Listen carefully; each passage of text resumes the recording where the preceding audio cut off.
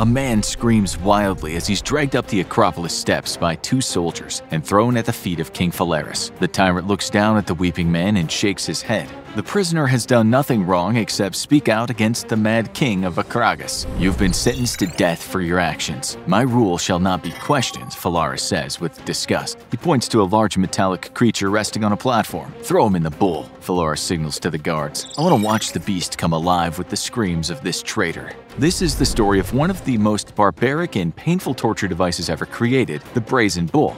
There are accounts from ancient Greece and Rome describing the Brazen Bull being used to execute prisoners in one of the cruelest ways possible. A victim would be thrown into the statue, the door secured behind them. Then a fire would be lit under the bronze bull, increasing the temperature inside to unbearable levels. The person within its belly would literally be cooked alive. The victims of the Brazen Bull were not only put through unbearable amounts of pain for long periods of time, but their death was sometimes turned into a spectacle for the amusement of others. Before we get into the brutal history of the Brazen Bull and where it came from, let's examine the terrible nature of the device. How did it work?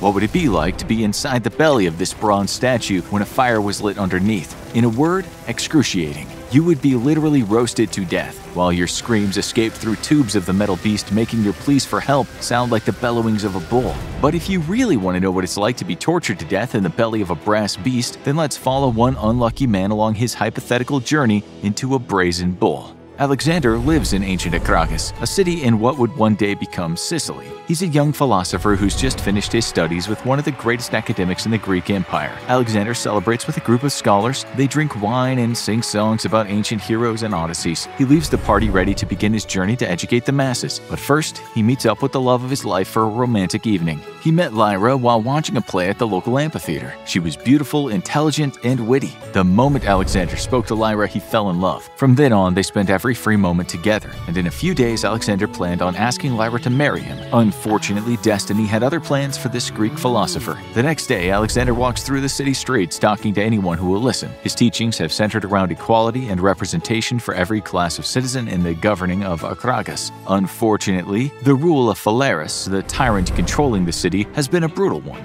People's rights have been stripped away, free speech has been all but eliminated by the evil ruler. Alexander knows that if he can gather enough support from the citizens of the city, there could be change. Alexander stands atop a marble bench, looking out at the people gathering in front of him. He sees starving farmers and poor merchants, both of which have lost practically everything to the greed of Phalaris. Alexander shouts that equality is key, and that all men should be able to think freely and pursue their dreams without being hindered by a tyrant. As he speaks, a group of soldiers pushes through the crowd. The citizens of Akragas flee as Alexander is pulled from the bench and thrown to the ground. The guards begin to kick the philosopher repeatedly as they shout for the crowd to disperse. Alexander gasps for oxygen, but with every blow, the air is pushed out of his lungs. He feels like he's gonna suffocate to death, but then the beating stops. The guards pull Alexander to his feet and drag him toward the palace. Alexander's blood seeps into the ground, leaving a red trail in the dirt as he's dragged down the path to the palace steps. The guards carry him up to the top of the Acropolis where Phalaris awaits. I have heard your teachings, young Alexander, and I must admit I am displeased with your lies that you've been spreading, Phalaris says with a wicked smile. Alexander tries to speak, but one of the soldiers punches him in the stomach before any words can come out. He doubles over in pain and falls to his knees. There's only one thing to be done with traitors who try to overthrow my rule,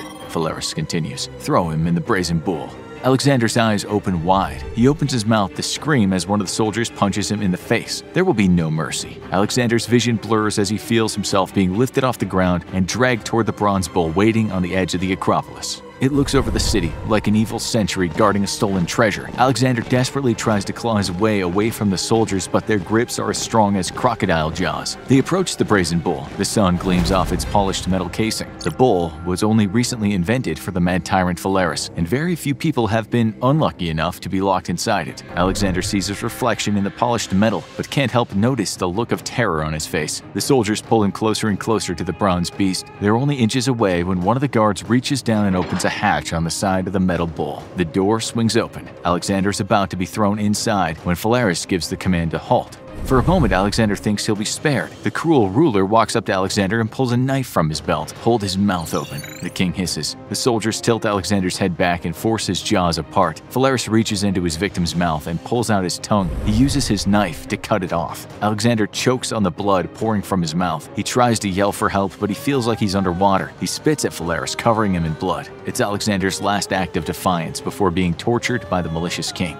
Phalaris only smiles as Alexander's blood drips down his face. "Carry on," he says. The soldiers shove Alexander into the opening of the Brazen Bull and slam the door shut. The first thing he notices is the smell of burnt flesh. Although the Brazen Bull has only claimed a few victims, the stench of cooked skin is unbearable. Alexander is now trapped within the rancid underbelly of the bull. The door closes behind him, silencing his screams. As he inhales to let out another shout, the putrid smell of burnt flesh fills his nostrils. He throws up all over the inside of the torture chamber. It's pitch black, besides the little bit of light coming through the cracks where the door had swung shut. Alexander prays to every god he can think of, begging for mercy. All he was trying to do was make the city a better place. Now, the evil tyrant that's caused so much pain for its citizens has condemned him to the worst death imaginable. From the outside of the metal bull, Alexander can hear the muffled voices of the soldiers talking to Phalaris. The ruler of Akragas taps on the side of the metal bull and puts his face against its warm exterior. "You will not die fast, and you will not die well, young philosopher. Take the time while you are being cooked alive to think about all the mistakes you've made by speaking out against me." Phalaris steps away from the Brazen Bull. "Burn him," he says to his soldiers. They begin piling dried sticks and logs underneath the bronze bull. The sounds of Alexander pounding on the inside are little more than dull thuds. Then he hears a sound that signals the beginning of the end of his life. The crackling of the wood as it catches fire echoes through the chamber. He weeps as thoughts of his beloved Lyra race through his head. He left her that very morning with the intention of asking her to be his wife later that day under their favorite fig tree. Now she'll be left wondering what happened to him as his body burns to dust. The heat inside the bull begins to rise. At first, it's just the bottom of the chamber that heats up. Alexander lifts his hands and knees off the metal, alternating between each side of his body. Every time his skin touches the metal, it sizzles. The temperature inside the Brazen Bull rises higher and higher. Phalaris has gathered his closest advisors and friends to watch the spectacle that will occur as Alexander is roasted alive inside the bull. Paralaus of Athens only just invented this new torture device, so most have yet to see it in action. It was a gift from the now deceased sculptor to the Mad King. Phalaris himself has witnessed what the Brazen Bull can do and heard the sounds that a screaming victim from within will make, but he wants to show it off to others in his circle, just to be sure that they don't get any ideas of double-crossing him. Alexander could barely tolerate the heat anymore. The fire rages underneath the Brazen Bull. He can no longer touch any of the sides of the bronze statue without being burnt. He begins to rock back and forth as he howls in agony.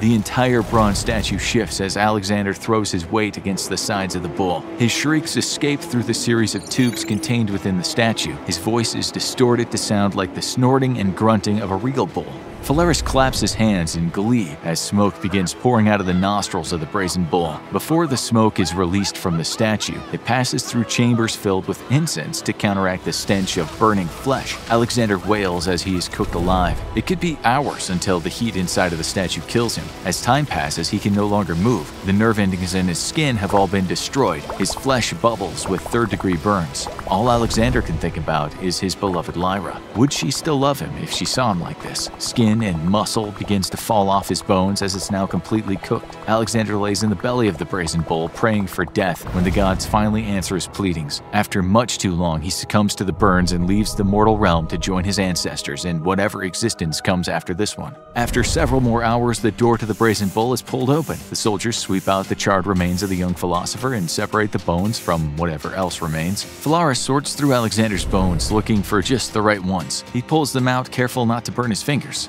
then fastens them together with a piece of string. He ties the bones to his wrist and smiles at his new piece of jewelry. This horrifying story is what victims of the Brazen Bull would have to go through before the torture device killed them. Anyone who was thrown into this torture device did not have a happy ending to their life. This was even true for the man who was once said to have created the Brazen Bull.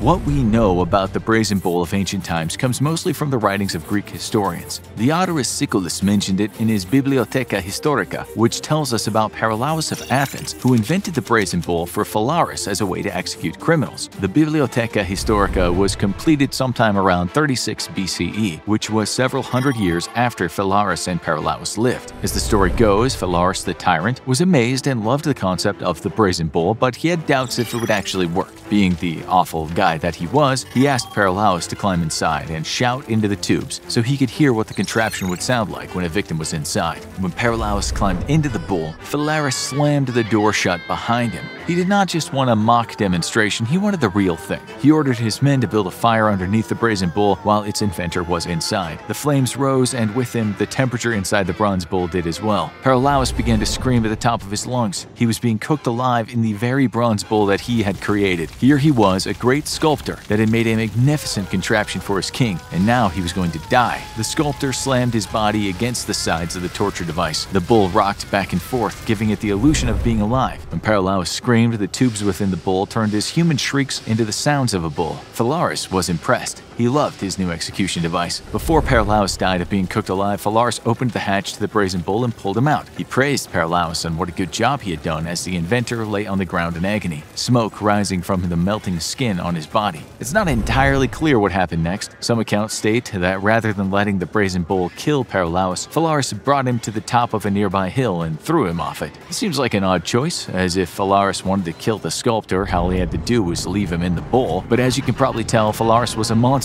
and might have had no rational reason for his actions. Regardless of how the Brazen Bull actually came about, or if Phalaris really did kill its inventor, the fact remains that the torture device creates one of the most painful experiences anyone could go through. Being slowly cooked alive comes with all kinds of nasty consequences, even without the fact that you are stuck all alone in a dark chamber while people outside laugh with glee as your screams are turned into the sounds of a bull. This device would be a terrible way to go. The anticipation of what was to come would instantly send the body into a panic. It would become hard to breathe, not because there wasn't enough oxygen in the bull, but because the victim would become hysterical. Once the fire was lit, it would only take a few moments for the bottom of the bull to become too hot to touch. But since there would be nowhere for the victim to go, they would immediately begin burning whatever part of their body was in contact with the metal statue. The inside of the brass bull likely reached somewhere around 600 degrees Fahrenheit, which wouldn't be hot enough to cause someone to burst into flames, but would certainly be hot enough to cook them alive. Like any type of meat that is cooked in an oven, the muscles and cells began to denature, and the body released liquid.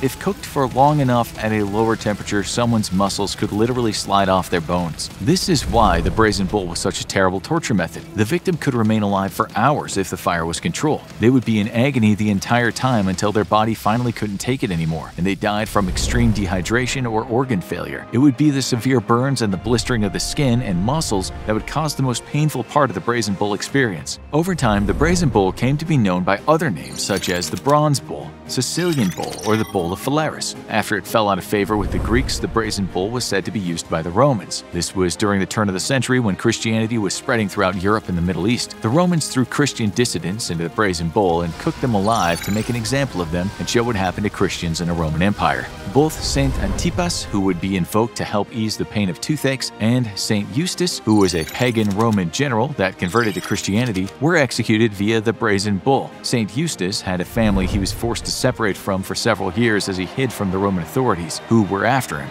He eventually returned home only to be captured and then cooked alive inside the Brazen Bull. The worst part was that the Romans also put Eustace's family into the belly of the bull with him, and they were all roasted together. Ironically, when we go back and look at the writings of ancient Greek historians, there are some stories that state Phalaris himself was roasted alive inside of one of his own Brazen Bulls. Perhaps the people of the city of Akragas had become so fed up with their tyrant ruler that they revolted, removed him from power, and threw him into one of those torture devices. This would have been a fitting end for an evil tyrant who had been so eager to use the Brazen Bull on others. Now watch evil punishments designed to be worse than death, or check out the seawater torture, Nazi camp experiments.